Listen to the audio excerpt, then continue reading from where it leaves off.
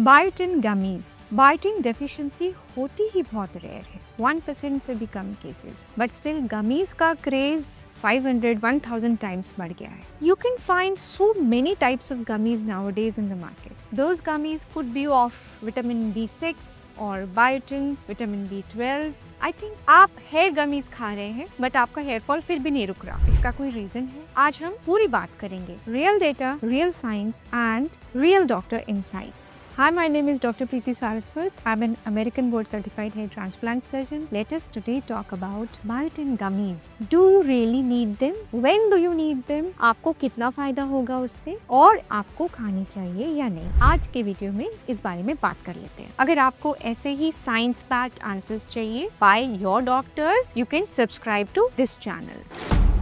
So amongst the causes of hair loss, the main causes could be nutritional imbalances, जैसे vitamin B12 deficiency, biotin deficiency, other vitamin D deficiency, iron, ferritin deficiency, and so on. Then hormonal imbalances, thyroid imbalance, diabetes, other PCOS, things like that, stress, and then it could be genetic. अगर किसी को लगता है कि biotin खाने से मेरे hair बिल्कुल ठीक हो जाएंगे, which is not uncommon. People who come for consultation, many of them have already taken biotin. So they do not get result of biotin because they do not have biotin deficiency. So biotin gummies could be helpful to you if you have biotin deficiency. Biotin deficiency is uncommon. ये ज्यादातर उन cases में हो सकती है जिसमें आपने बहुत लंबे समय तक एंटीबायोटिक लिया हो या आपको गट से रिलेटेड कोई प्रॉब्लम हो जिसमें इंटेस्टाइनल फ्लोरा अच्छा विटामिन नहीं बना पाया. And other pregnant and lactating women may be needing that. Comment section में कमेंट करके आप बता सकते हैं कि आपको क्या लगता है, आपके हेयर फॉल का रीजन क्या है.